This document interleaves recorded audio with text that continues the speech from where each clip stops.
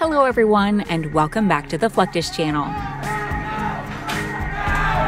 The U.S. Navy as we know it today was modernized in 1880, from the Old Navy to the New Navy as we know it today.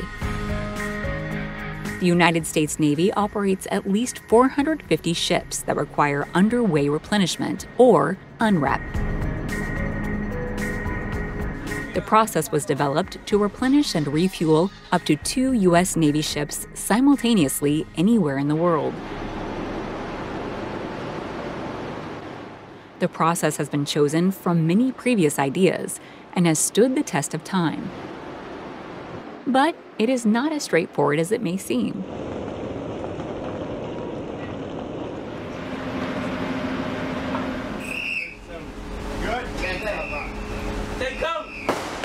The process is initiated by firing a shot line across from the replenishment vessel to the receiving ship. Unless the receiving ship has aircraft, then the process is reversed. The shot line is fired using a modified M14 rifle.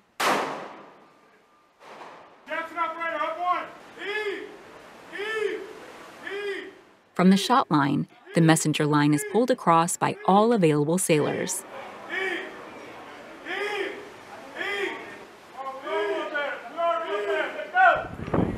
The messenger line deployment is the most labor-intensive part of the operation.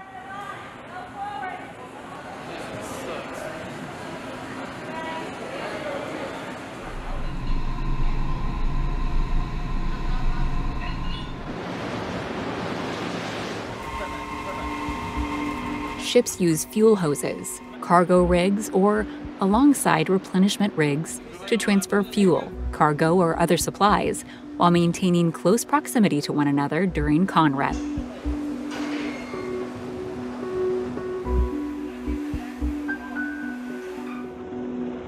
Depending on the size of the ships and the equipment being used, the space between them can vary from about 50 to 120 feet. During CONREP, or connected replenishment operations, the ships typically maintain a speed of 12 to 14 knots.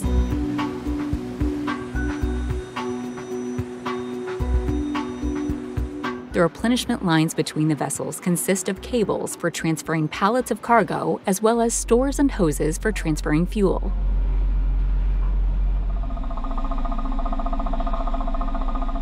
CONREP is useful when the vessels are traveling at speed in waters that are not entirely safe. It is called connected replenishment because the vessels are connected to one another during the evolution. Evolution is the name used by the U.S. Navy to indicate any specific effort, such as underway replenishment.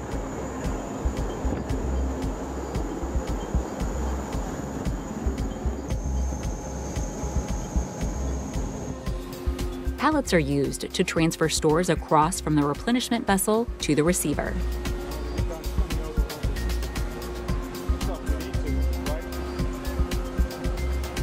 Pallets make controlling and transferring goods from one moving vessel to the other easier.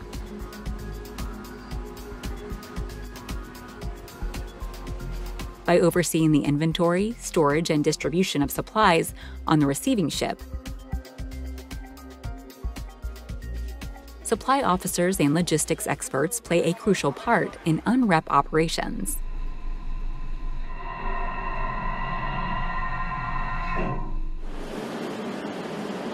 To ensure proper documentation, accounting, and handling of the transferred items, they collaborate closely with replenishment control officers, or RCOs.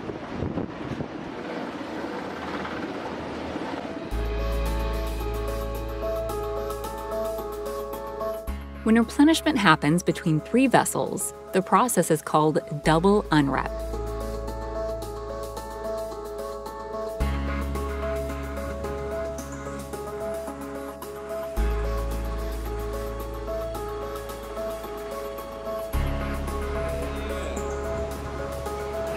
Once the stores have been transferred across, they are either moved to a central distribution area and then distributed, or taken directly to where they must be stored.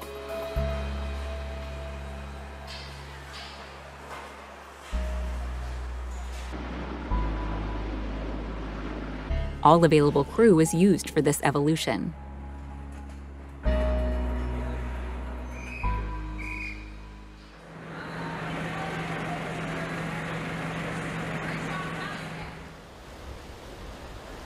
During low-light evolutions or early morning unrep, all visible lights of the USS Nimitz are changed to red because the light is less visible for enemy vessels. The USS Nimitz requires no fuel, but does require aviation fuel, ordnance, and provisions. All lines, hoses, and personnel that are part of the evolution are marked with chem lights or light sticks to make them more visible. The replenishment vessel and aircraft carrier must maintain a constant spacing to avoid being sucked together by the water between them. Once all connections are established, the process will be started by the RCOs. U.S. Navy aircraft carriers are able to be replenished in most weather conditions. Low visibility makes the process more difficult.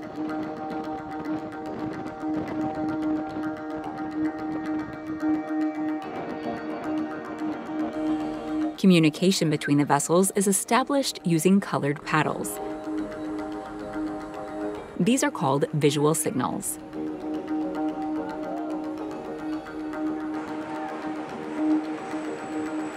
They are supplemented by means of voice communication. Sound signals, such as whistles, and by following standard operating procedures, or SOPs.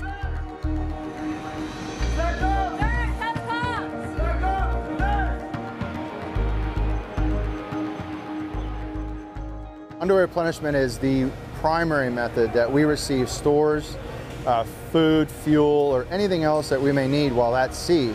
It's what allows us to sustain ourselves, to stay out to sea longer.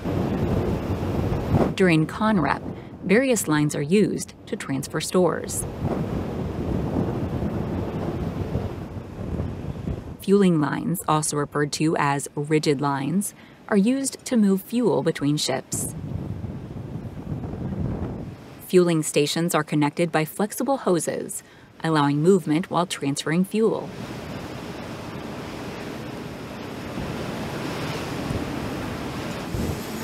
Heavy lines and equipment are pulled between ships by hauling lines, also known as messenger lines, which facilitate the initial connection. Transfer lines are suspended between gantries by heavy-duty wires called span wires, which guarantee proper alignment and tension. Provisions, machinery, and supplies are transferred using cargo lines and hoses. Transferring lighter loads between ships is made possible by high lines, which are rigged above decks.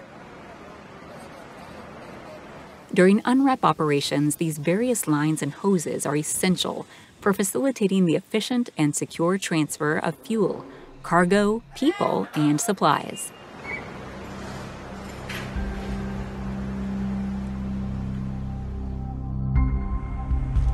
The main hangar deck of the carrier serves as a staging area for various activities during unrep. Aircraft are typically removed from the hangar deck to make room for storing and organizing the tools, materials, and supplies needed for the replenishment operation. It turns into a busy center where personnel gather and prepare to transfer fuel, cargo, and supplies. Teams responsible for handling lines, hoses, and other equipment congregate and coordinate their efforts on the hangar deck.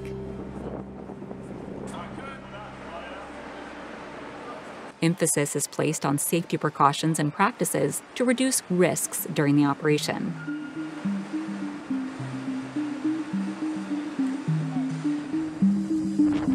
The movement of ammunition and ordnance is a significant operation in itself. The ordnance used by the U.S. Navy is both critical for all operations and heavier than similar-sized volumes.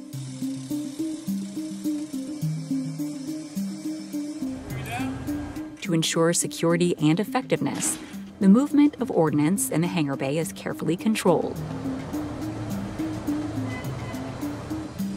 The term ordnance describes the weapons carried on board, including ammunition, bombs, and missiles. The ordnance in the hangar bay is secured and stored in designated storage areas in preparation for unrep. To avoid shifting or unintentional movement during the operation, the ordnance must be properly positioned and restrained. Ordnance handling officers and other qualified personnel closely monitor the movement of ordnance and guarantee that it is kept securely fastened throughout the operation.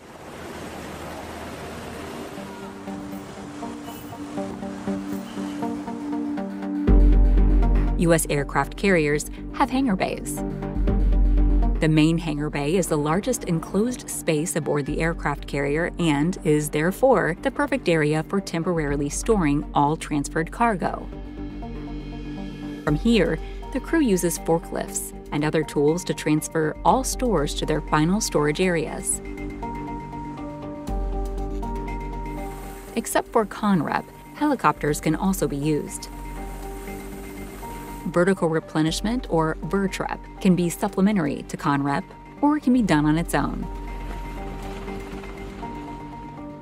The process of VERTREP is where helicopters are used to lift cargo vertically from the replenishment vessel and transfer it via cargo sling to the receiving vessel. During the process, the pilot is guided by both deck crews using hand signals, and his flight engineer who gives him verbal guidance. The flight engineer ensures the hookup is done correctly and releases the load on the receiving vessel deck.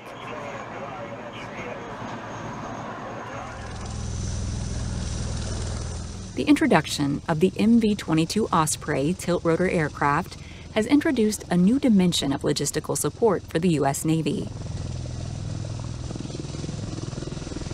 The Osprey is able to take off and land like a helicopter, but can perform horizontal flight at turboprop aircraft speeds.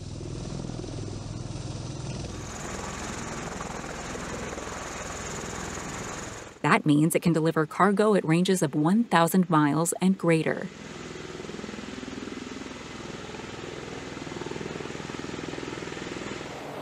The U.S. Navy has been using the Osprey to take over the role of the C-2 Greyhound in delivering mail and personnel to carriers. But, more importantly, the Osprey is able to deliver cargo to U.S. ballistic missile submarines at sea.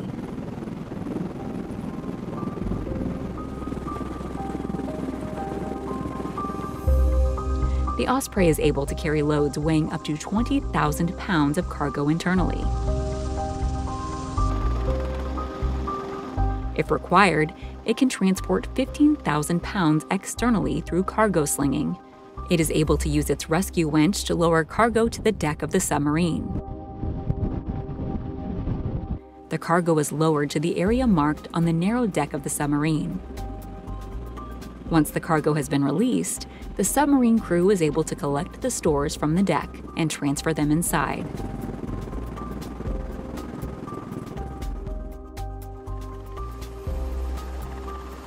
Other than the Osprey, the U.S. Navy can also use the Seahawk. The Seahawk is able to extend its VERTREP to include submarines at sea.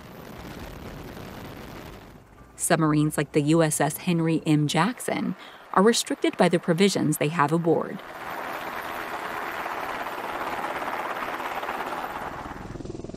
The Osprey and Seahawk are limited in their resupply capabilities by their range. The C-17 Globemaster III is able to deliver supplies to almost any location where U.S. submarines are operating. The C-17 has a range of 2,780 miles, but that can be extended by means of aerial refueling. Contact with microphone. The position of the submarine is made known to the C-17, which confirms the submarine's identity. The crew flies over the drop zone, or DZ, and drops the cargo utilizing a cargo parachute system. the cargo splashes down in the ocean. The submarine makes a course correction and picks up the cargo. Despite having to patrol the width and breadth of the world's oceans, the U.S. Navy is able to resupply itself. It can do this under almost all weather conditions while traveling at speed. Not only can it resupply surface vessels, but it can also provide provisions to submarines at sea. With its ability to perform underway replenishment, the U.S. Navy can go wherever it is needed globally. That's the end of this video. I hope you enjoyed it. Make sure to subscribe to this channel so you don't miss any of our new content. See you next time.